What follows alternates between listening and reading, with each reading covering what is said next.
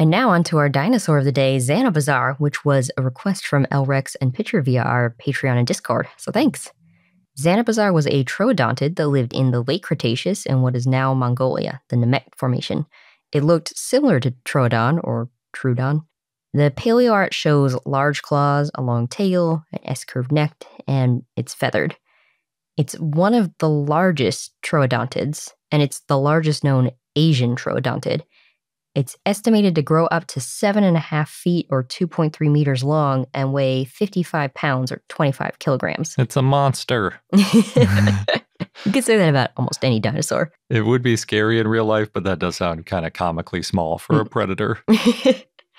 The skull was about 10.7 inches or 27 centimeters long. It had a large brain compared to its body size. The fossils were first found in 1964 as part of the first joint Mongolian-Soviet Paleontological expedition.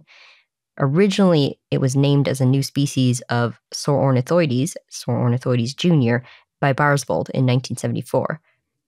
The type species, since this was a new species of Saurornithoides, the type species of Saurornithoides is Saurornithoides mongoliensis.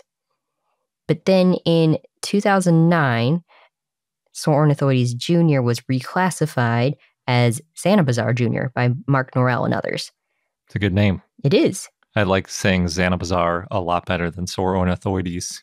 It is a little bit easier to say, yeah. A little marble mouthy there. Now, Zanabazar was the first spiritual head of Tibetan Buddhism in Outer Mongolia, who lived between 1635 to 1723. Cool.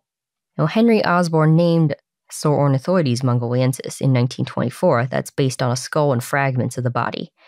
At the time, Troodon formosus was known only from teeth and not recognized as a theropod, so Osborne compared Saurornithoides with Velociraptor and suggested, quote, it may prove to have avian relationships.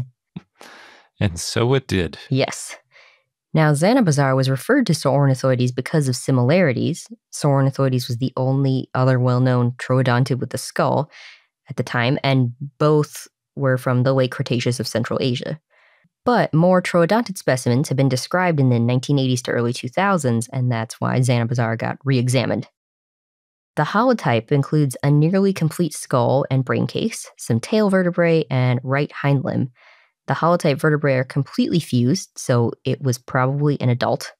Norell and others did CT scans and found enough differences between Saurornithoides jr., now Zanabazar, and Saurornithoides mongoliensis. And Norell and others acknowledged, yes, this is only based on 2 specimens, but both holotypes are adults. So, safe to say the differences mean something. Zanabazar is larger than Saurornithoides. The skull, again, is 10.7 inches long, 272 millimeters, and Saurornithoides' skull is 7.4 inches or 189 millimeters long. Zanabazar has more teeth than Saurornithoides, 118 teeth compared to 108. That's a lot of teeth. The brain case also looks slightly different, and then there's other details. It's got a lot of similarities with Saurornithoides, but that could be because the similarities are plesiomorphic. They're ancestral characters, and they share them with other troodontids, including Troodon formosus.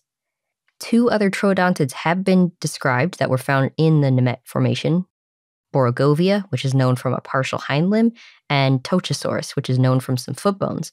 But with Zanabazar, we don't have these same hind limb and foot bones preserved, so you can't compare them and know if these dinosaurs are synonymous or if they still are different genera. Yeah, so they might get lumped in the future, some of them. If they find more fossils. Other dinosaurs that lived around the same time and place include tyrannosaurs, ankylosaurs, alvarezsaurs, dromaeosaurs, hadrosaurs, ornithomimosaurs, pachycephalosaurs, sauropods, and therizinosaurs. And other animals that were also around at the same time and place include amphibians, crocodilomorphs, fish, mammals, pterosaurs, and turtles. Turtles seem to come up every time. Yeah. Well, there was a lot in the Nemegt Formation, too. It was a happening place. Oh, yeah. For those of you who listen to our Dinosaur of the Day segment and you like it, please consider becoming a patron. We take new Dinosaur of the Day requests from our patrons and offer a bunch of other perks as well. So check out our page at patreon.com/iknowdino. or click the link on the left.